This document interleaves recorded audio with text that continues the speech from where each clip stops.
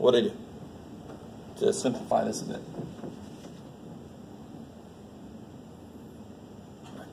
I'll tell you. Distribute, yeah, distribute. Right. So then you get 16 over n minus 16I over n squared. All right, just stop there for a second.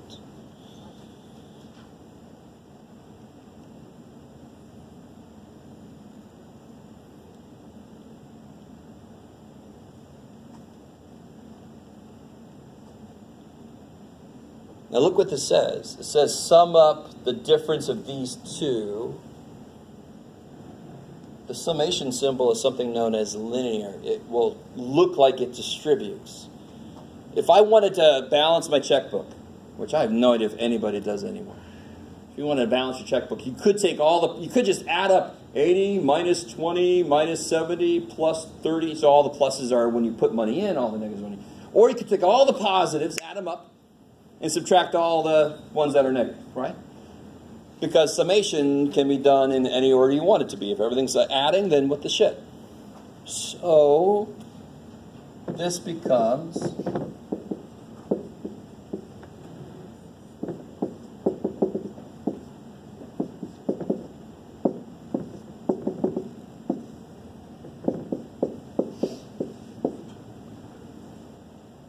just break them up. Bam. It's like adding up all the positives, all the deposits, minus all the withdrawals. Is everybody cool with that? That's all I did. It doesn't actually distribute. It's not this times this, but we call it a linear operator because it looks like it distributes.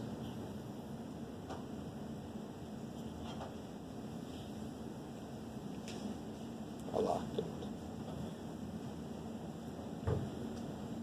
Okay.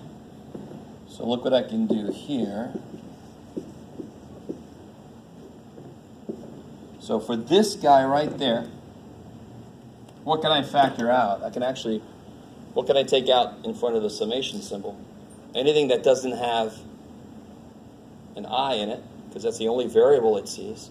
So I can actually take 16 over n out.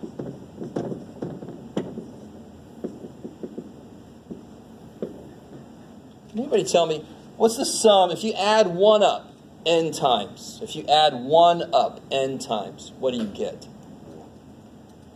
No, not multiply. If you add 1 up n times, add 1 up 3 times, what do you get?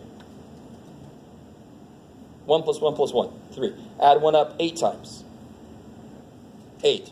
Add 1 up n times. Does everybody, if I say that, does everybody see how the symbol means that? Add 1 up n times, I get n. I love it. So in the next step, I know I got more shit to do this way, but let's just take care of this really easy little piece here.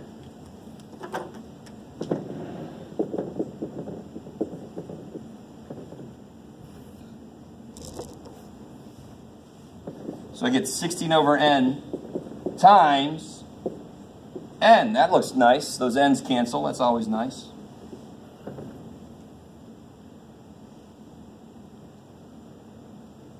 Now let's keep going over here.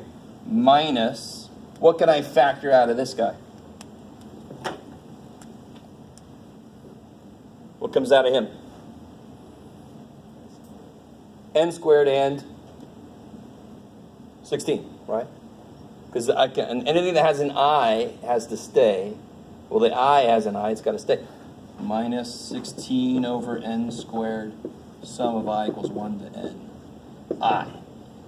Now, does anybody remember, this is where we're going to bring back up something we talked about the other day. Didn't we talk about this piece? You're like, maybe we did. I don't know, man. We talked about a lot of shit. All right.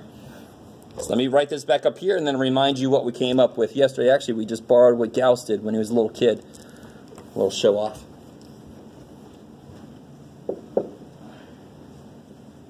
So what do we got here? We got, in the front, we got 16. Is that cool? The n's cancel. Yeah. Minus 16 over n squared. Sum. So what we did the other day with this, the sum I equals 1 to n of I, yesterday, or not yesterday, but yesterday in terms of the class, we figured it out. It was this.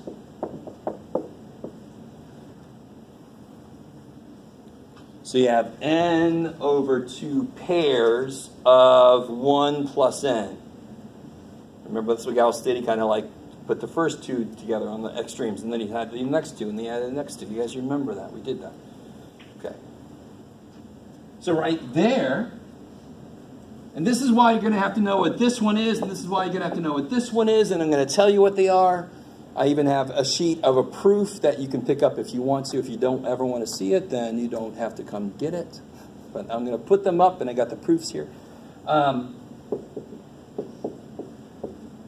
16 minus 16 over n squared times n times n plus 1 over 2.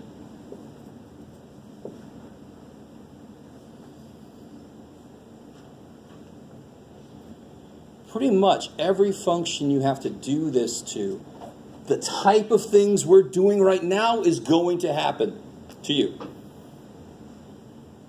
So basically, this format is going to happen. What's going to happen? This is going to make it worse. They're going to give you a function that's worse than what we're working with. We're working with a linear function. Holy shit. But the steps aren't going to change. So what do I get here? Now I'm doing this limit. What's the limit as n goes to infinity of 16? What does 16 do as n goes to infinity? Does 16 give a shit about n? No. So as n goes to infinity, 16 is like, I'm 16. I don't know what you want. So 16. What happens here? And the more you remember your pre-calc, the easier this step is going to be. What's the degree of the top? Second degree. What's the degree of the bottom? Second degree, right?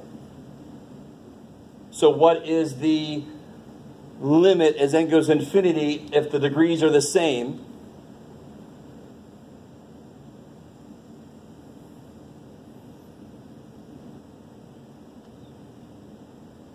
Okay, well, shit. Here, let's see.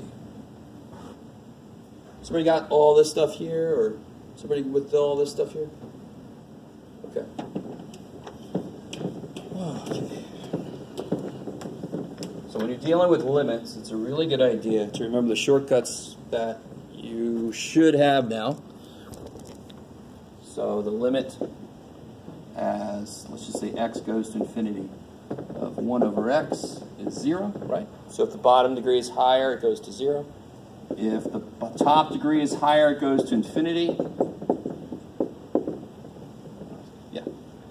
And if the degrees match, let me just make it very ax to the n plus blah, blah, blah, over bx to the n plus blah, blah, blah. The shortcut that we know from pre-calculus is the ratio of the coefficients of the highest degree terms.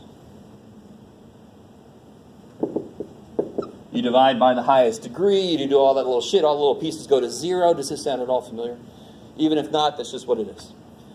I want you to realize that's always going to happen in these things, which is really, really, really cool. So what happens? Right here, these go to 1. Because it's n squared plus shit over n squared. Degrees are the same. Ratio of the coefficients is 1. So the limit of this whole thing is 1. So what are you left with? 8. And what's 16 minus 8? Is that what we got earlier? Just doing geometry. Yes. So too bad if you're rooting for this to not work, so we could forget about the next part of the calculus class. It worked. Of course it did.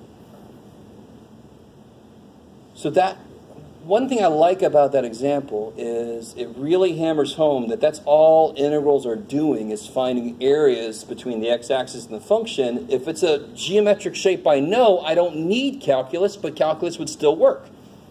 So when do I need calculus? When I have a funky-ass, twisty side. I don't know what the area is of this. Do I have an area formula from geometry for that? No, shit, no. And the calculus says, I got this shit. Just do this. Okay. So right now, just to make an analogy, right now, we are in the section where we're doing things the long way. The same way when we did limit definition of derivative. Remember that? Limit, definition, derivative. And then we learned the shortcuts, and we said, screw you, limit, definition, derivative. We know the shortcuts. So right now we got the limit definition of the integral. That's the next key word. This is the limit definition of the integral, and then we have to learn the shortcuts. We're not to the shortcuts yet, so don't use any if you know them.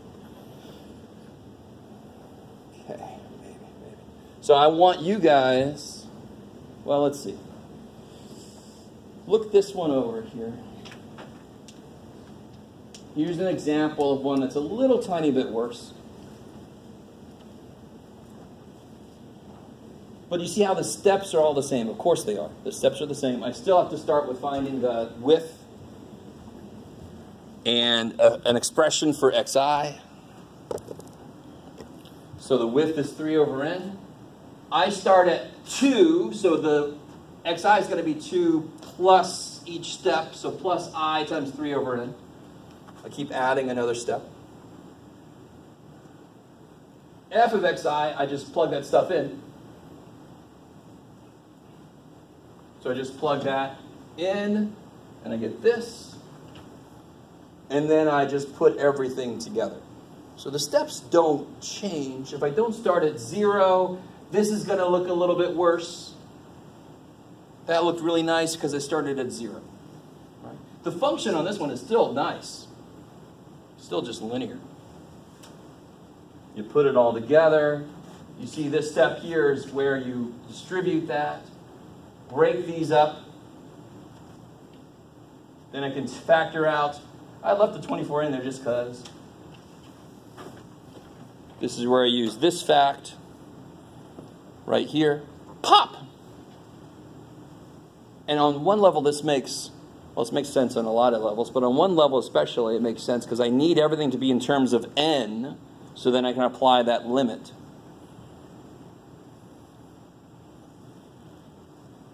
Now real quick, geometrically, what does this shape look like? Can you guys take a minute and just graph this shape across this region?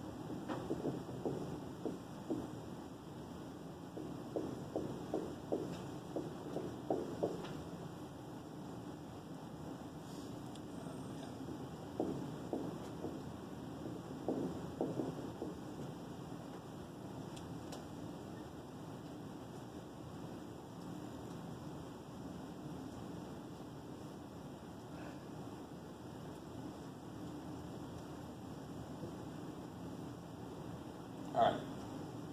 What shape have you created? What shape is that? What shape is that? Look at it like this.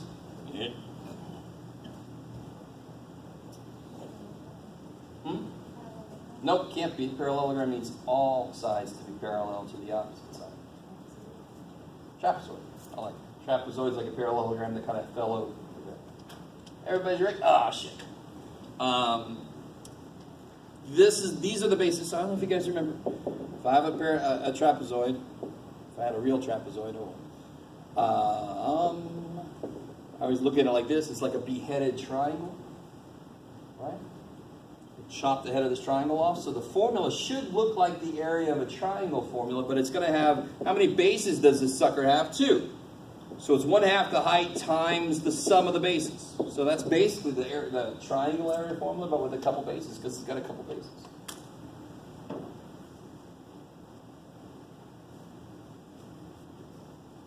Some people look at that and they say, well, that's bigger than the area the triangle would have been. You cut the head off. When I cut the head off, it made it not as tall. So, no, you're wrong. I don't know. Have you ever heard it explained like that? Probably not. Most of you probably aren't beheading triangles. So what are the bases here? What's this? How tall is this? What's 8? And how tall is that? 20.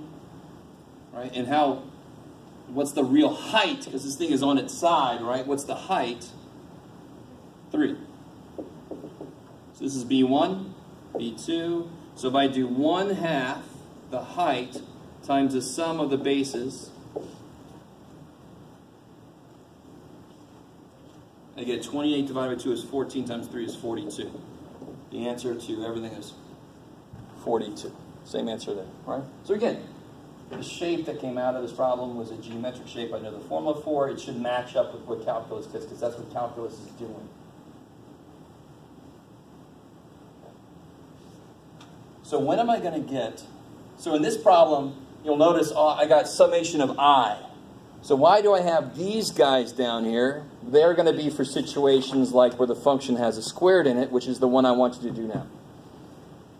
I want you to do this problem on the other side right now. If you want to, you can start with number 2. That's what we were just doing. Number 1 is the old use only 4 rectangles instead of infinite.